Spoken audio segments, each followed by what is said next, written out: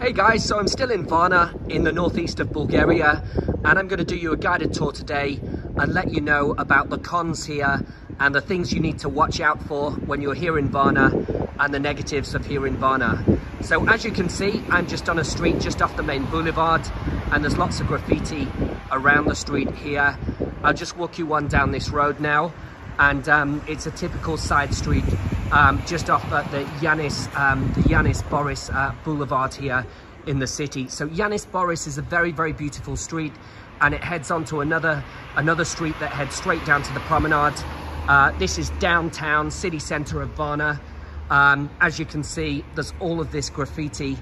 Some of you might find that a little bit intimidating or off-putting when you go to a city, but what you find in Varna is the city center is really, really lovely.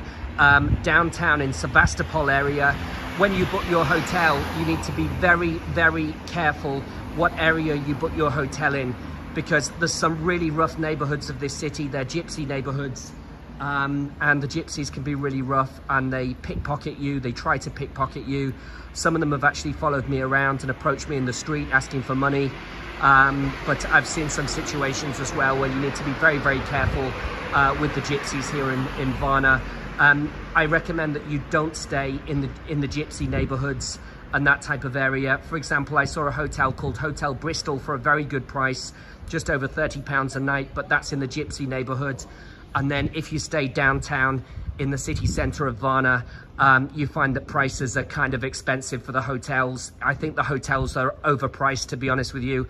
The majority of hotels in the city center, bang in the center by Sevastopol, some of them were, well, the very minimum you were getting was £60 a night. Some of them were more than £100 a night. I was looking online. To get the cheapest hotels, go on a website called Kayak, and that compares all the prices of all the hotels. So it compares all the different hotel websites and gets you the best deal. Or go on a website called Hotels Combined, that does the same. That compares lots of the different travel websites as well to get you the best hotel deal. And also check a website called Trivago. That's also a comparison site as well. So there's much more positives here than negatives really in Varna, in this city. I really, really like it. This is the type of city I could live in. I think in general, the majority of people are really, really nice in this city. You know, you've got everything you'd expect out of a big city here. One thing I noticed though is there's restaurants here from a number of different countries. Like there's Turkish restaurants, Bulgarian, Georgian, for example, but I couldn't find an Indian restaurant. And Indian food is my favorite food, and I've been unable to find an Indian restaurant so far in the city. I've walked around all the major streets in the city. I like Indian food and Nepalese food. I found some really delicious Bulgarian food here, and the seafood was very good and the fish was very good, so there's no problem to eat good food here, but I'd like a bit more variety. You can find plenty of sushi restaurants around town here, so if you like Japanese food, you'll be okay. But I couldn't find a restaurant for Chinese food, a native proper Chinese restaurant. So the signs are here, like in the street, like you see straight ahead, and they'll tell you where to go. The art galleries on the left, the cathedral, the beautiful gold onion domed cathedral. That's just there on the right side, just further up this street when you turn around the corner. But when you go further down this street, towards the cathedral, there's a neighborhood behind the cathedral where you go up. And I went into that neighborhood because it was the only place where I could wash my clothes.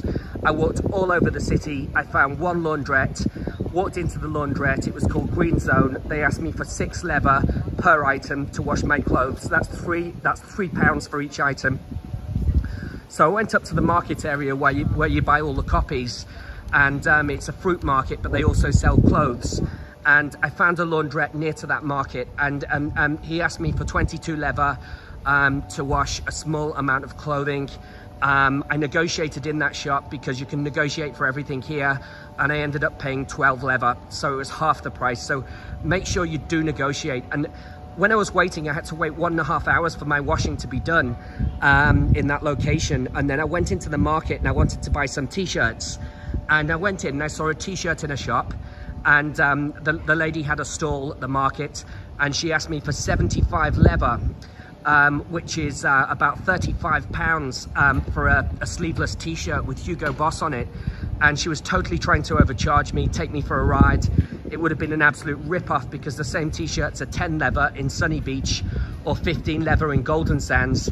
And you want to make sure that you negotiate if you go to the market stores there. I did buy another t-shirt from another shop, and it was she asked me for 35 leather and I paid 25 leather, which is about £12. So that was okay, but still, Sunny Beach is a lot cheaper than here in Varna. I found the prices of alcohol cheaper in Sunny Beach. Hotels are much cheaper in Sunny Beach and Nesibar and Sveti Vlas than it is in this area of Bulgaria. The reason why this is a lovely city, it's a big city, and obviously you pay big city prices for hotels here. There's a hostel, for example, just above the Musala hostel. That's 70 level, which is £35 a night for a hostel room.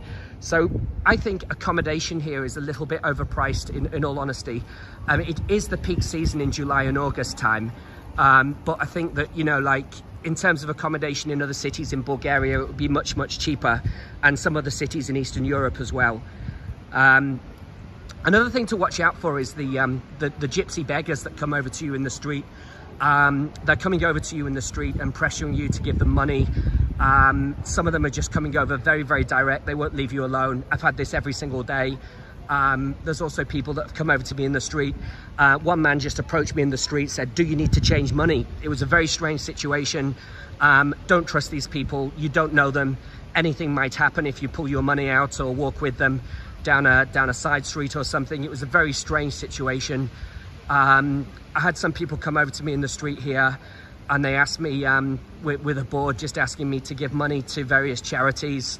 It's happened to me a couple of times now. I wouldn't give unless you check their paperwork, check they're legitimate, and if they are legit, you could give something.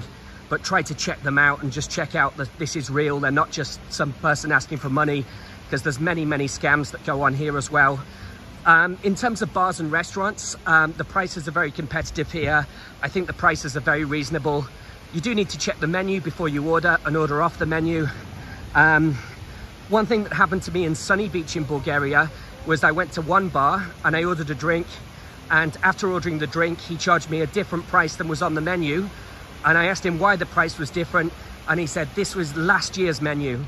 But why are they displaying last year's menu? I mean, for me, it's a total con. I picked the drink I wanted off the menu, but then I had to pay a higher price because he said it was last year's menu and he hadn't changed the menu.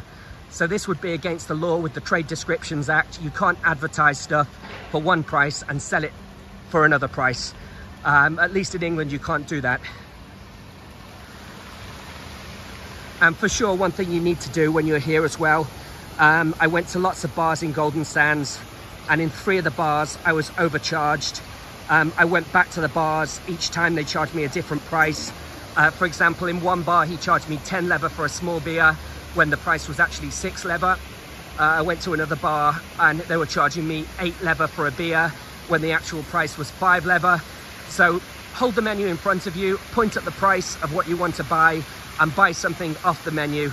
Don't make the mistake of going into a bar here and just ordering, I wanted Jack Daniels and Coke or something like that, because they can charge you whatever they want because you've not looked at the menu, and you might get a surprise when you get the bill.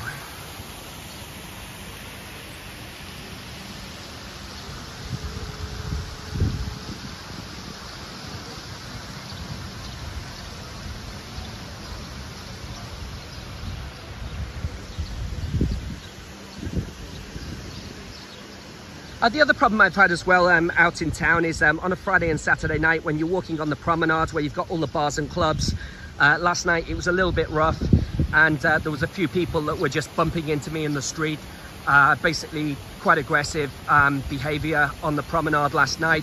The majority of people here are really nice. It was isolated, but there's a few rough guys that hang around in groups in the street, and you don't want to get in any problems with them at all. I asked one of the men in Golden Sands, he owns a stall there, and he said to me, fighting does happen here from time to time.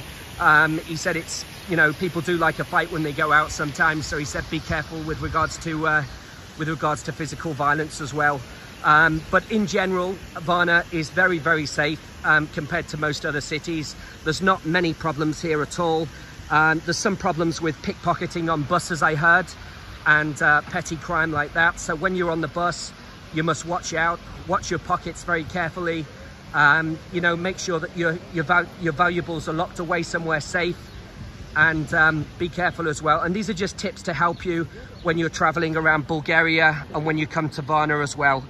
I do recommend you a holiday here, and these just are tips to help you out as well, and to make sure that you have a good holiday.